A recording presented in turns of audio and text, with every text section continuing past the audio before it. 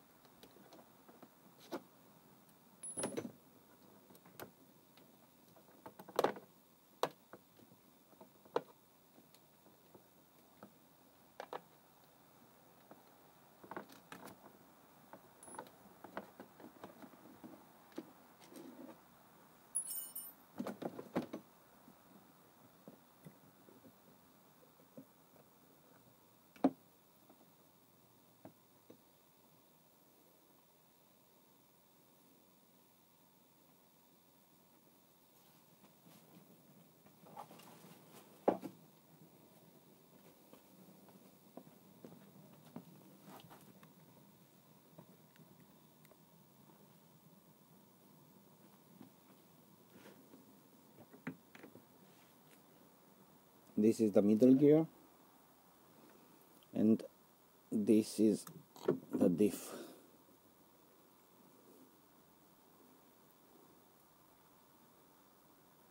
Some oil running, okay.